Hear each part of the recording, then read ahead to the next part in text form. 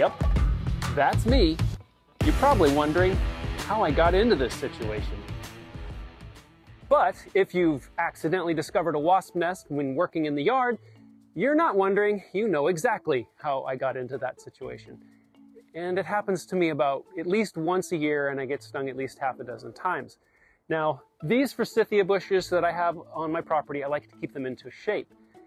I don't want to damage my bushes. These things are finally taking on a nice shape after 15 years of working on them. And the idea of spraying them with who knows what chemicals doesn't appeal to me.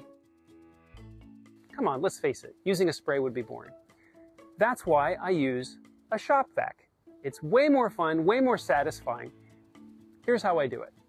And really fast, I should mention at the end when I empty the shop vac, I finally get to the bottom of the question, will chickens eat wasps? Okay, back to the video. So everybody's situation is going to be different as far as the exact setup. The basic idea is get the business end of your shop vac located close to the entrance of the wasp nest. And so for everybody, that's going to be different. A lot of times for me, it involves ladders, extension poles, some zip ties, balancing the shop vac on chairs and all sorts of things to get it to where it needs to be. Okay, I think we're pretty much set up. Now all I need to do is actually push the business end of this operation up near the nest. So the whole point is to get it all set up, have the vacuum pulling right near the nest, but not on the nest. And then you agitate the nest from a distance. Throw rocks, use a pellet gun, use a slingshot, whatever it takes. At a distance, agitate the nest. They're going to come out looking for who's causing the problem, and they're going to go for that end of the shop vac hose. Okay, let's do this.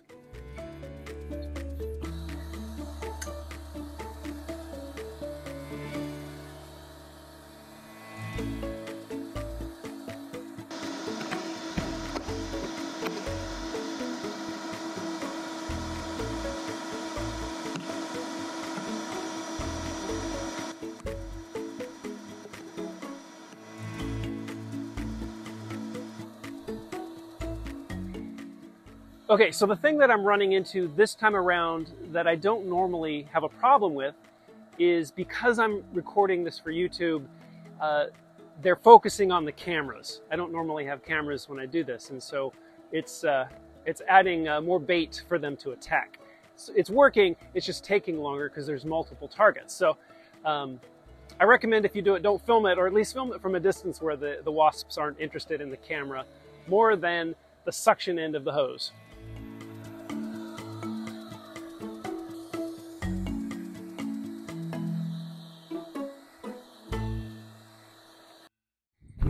Okay, so funny story. I thought I had this one all figured out, and before I went in and completed the video, I decided to finish trimming.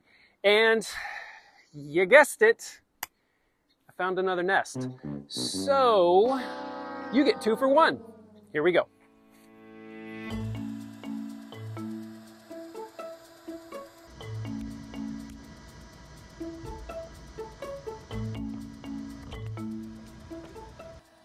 It's probably not a good idea to just run your shop vac endlessly, that will probably shorten the life, if not just burn it out. Keep them activated, keep them really angry and agitated, and keep that shop vac at the entrance, and you'll find that pretty quickly, 10-15 minutes, you've sucked them all up, and they are now in your shop vac.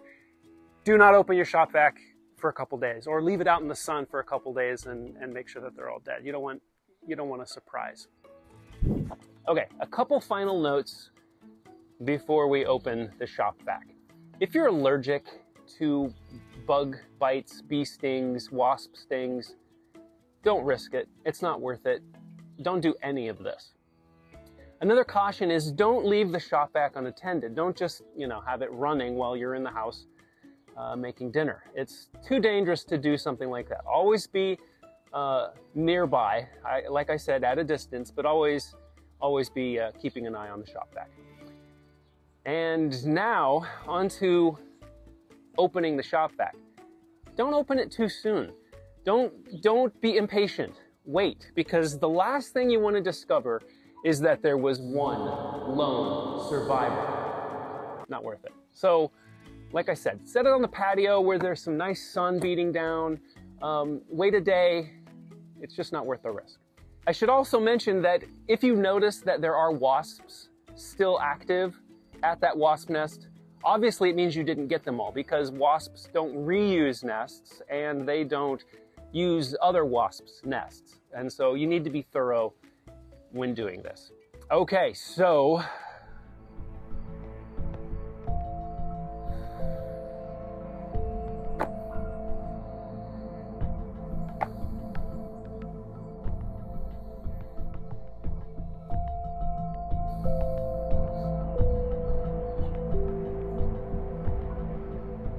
oh, wow. Yeah, not bad. Check this out.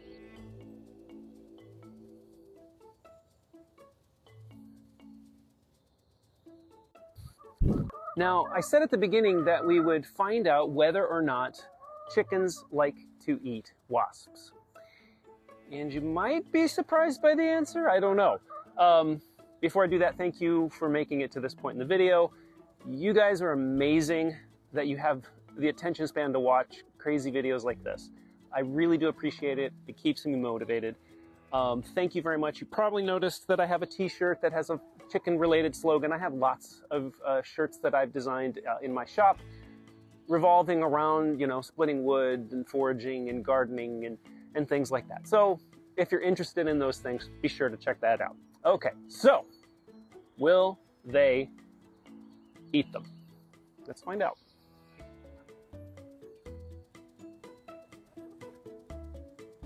All right, you little monsters, let's give this a shot. Okay, here we go.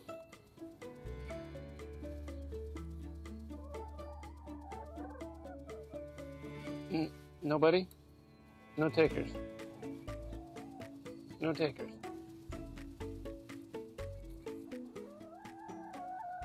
I honestly didn't expect that. My chickens will eat anything. I'm flabbergasted. Let's see here. Probably what happened, the dominant hen, that's her, she probably had a bad experience, I'm guessing, and she told everybody about it. Dominant hens are very good at telling everybody else what they should and shouldn't eat. And so whenever you see chickens kind of like, nope, we're not going to eat that, they're clearly under strict orders from the dominant hen. So there you go. You learn something every day. I am also one of those people that learn something every day, because I guarantee you I thought they were going to eat it. Okay, Bubba's, everybody over here. Everybody over here. At the beginning, I mentioned that we would find out whether or not wasps are something that chickens would like to eat. Why don't I say that the other way around? But I think the way that I have come up with is very fun. And I think fun is important. Okay, funny story. I thought I had this one all figured out. I had finished. Anyway, thank you for watching the video. If you liked this video, you might like these.